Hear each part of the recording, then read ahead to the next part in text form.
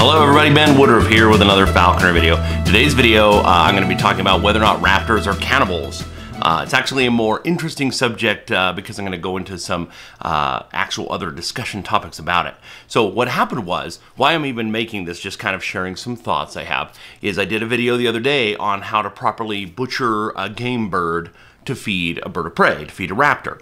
And I demonstrated we usually in the falconry, in the wildlife rehabilitation, and veterinarians and zoos, a lot of times to feed raptors and also things like big cats, we will buy frozen captive bred Japanese quail. It's a very nutritious food source. So I did a video showing how to cut it up, and I didn't think anything of it. And a lot of people made comments kind of like, oh, well, wait a minute. I guess technically, does that make birds of prey cannibals?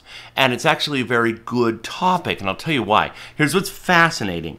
When you start to study the psychology of humans and animals from a genetic point of view, you have kinship loyalty genetics, which the more actual genes that are shared with you, the more you recognize certain things and feel a sense of compassion towards certain things. It can usually be like, usually a person would just instinctively want to help a family member in need versus a total stranger.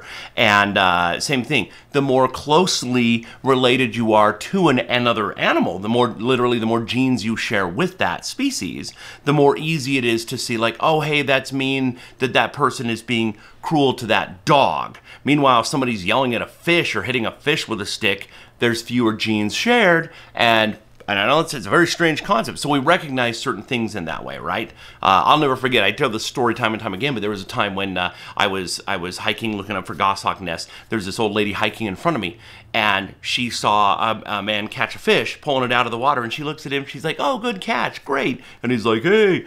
And then she walks a little further, and she sees a bow hunter who had been unsuccessful, had been in a tree stand all day, and they're walking down in full camo with a bow. And she looks at him, and she's like, "I think it's terrible that you would ever harm an animal." And he's like, "Oh, I'm a hunter, is what I, you know." And I'm like, you just walked past a guy who had a hook in a fish's mouth that was gasping for air. But it's easier to recognize a cute, fluffy deer as something like, oh, you know, if it's harmed in any way, that strikes a chord more easily with many people than it does thinking of a fish. And it's easier to think of a fish than it is to think of an insect, and easier to think of an insect than it is a clump of moss, right?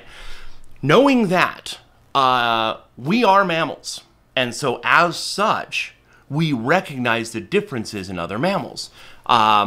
Birds, not so much. We're not as closely related to birds. Birds are a branch off of the dinosaur line. They're much further, they share fewer genes with us, and as such, it's really interesting. My whole life, people would, as growing up, I was a falconer, and fellow humans would be like, "Oh, you keep falcons, huh? You're really into birds?" And I'm like, no, I mean, I do like birds, but I'm not into birds. I'm into raptors. That's like going up to somebody who has a dog and saying, "Hey, you got a dog, huh? You're really into mammals?" It's the same thing. Taxonomically, saying a person is into birds is the same thing as a person with a dog telling them that they're into mammals. So knowing that, sometimes there's things we don't see. Humans are less prone to notice the difference of different groups and different taxons of birds from each other. And so that is a question I get asked quite a lot. If I'm using a peregrine falcon to hunt a duck, well, that's a bird hunting a bird. Isn't that cannibalism? Or I'm feeding feeding a Harris hawk a quail or a starling. Is that cannibalism? The answer is no. So cannibalism is typically defined as your same species or even your same people. If you want to go even more so, your own in-group, but not always. But it's you are hunting your same species. So if a peregrine falcon were to eat a peregrine falcon, that would indeed be cannibalism. And maybe it's easy, and if a peregrine falcon is, or let's say a goshawk is eating a pheasant, that's not cannibalism. They're two different birds, but they're two wildly different species, so it's not cannibalism. And by the same token, let's flip it. If you had a cougar, a mountain lion, and it hunted a deer, it's a mammal hunting a mammal. If you had a lion and it was hunting a zebra or a wildebeest or something, it's a mammal hunting a mammal, but it's not cannibalism. It's the same kind of thinking. So be aware of that. It's fascinating to actually ponder the fact that humans, the baseline genetic human psychology that we view of birds is we lump them all together. And they're diverse. You think about the difference between an ostrich and a hummingbird and a penguin. It's like, good heavens, they operate entirely different from flying upside down and backwards of a hummingbird to an ostrich can't fly, and an ostrich still has claws on its wings that are, some of them are as long as grizzly bear claws. I'm like, that's quite a bit different than a hummingbird, yet they're both birds. Yeah, same thing. There's a big difference between a whale and a dog.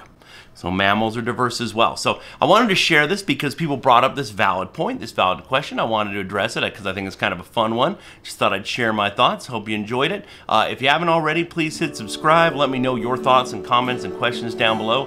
And as always, happy hawking.